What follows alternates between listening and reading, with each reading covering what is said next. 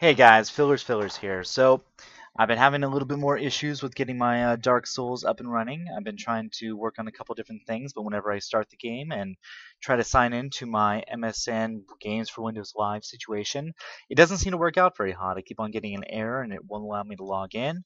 It won't actually download my profile.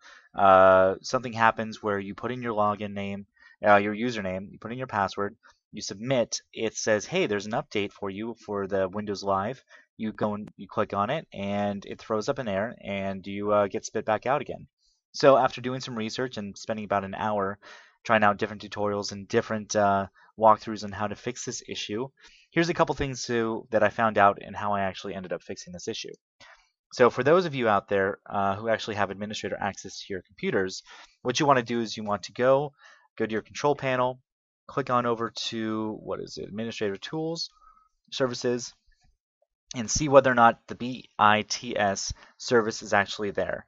When I was working on this and when I actually found this on out, the error that was related to it was BITS and it actually not existing. Now you can find out whether or not that's your situation in your case that you have to deal with by, what is this? When I went and was doing this tutorial, it was saying you should just go and do the Games for Windows Live setup on your own.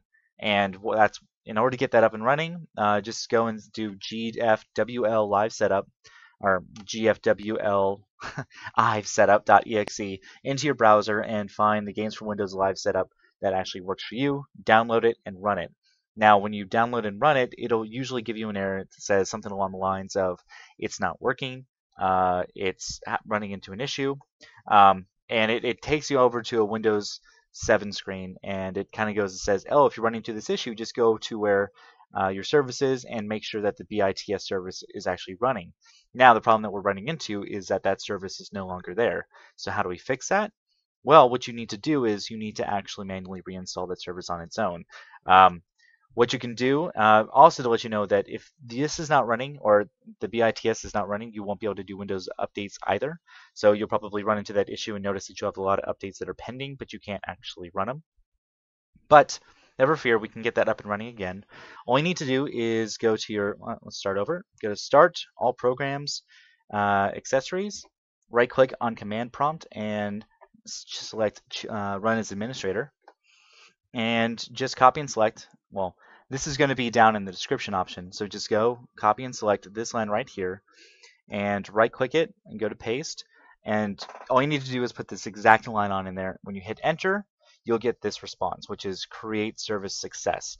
Now, I'm not running it again because I already have the service up and running and I don't want to cause any issues because I finally got it working and I'm happy as shit. So that's what's going on with me. That's how I was able to fix it. That's how I got it up and running. And once I had that installed, go back over to services. Now, once again, I'll just walk through it again. Start control panel, administrative tools, and then go on down to services, double click that.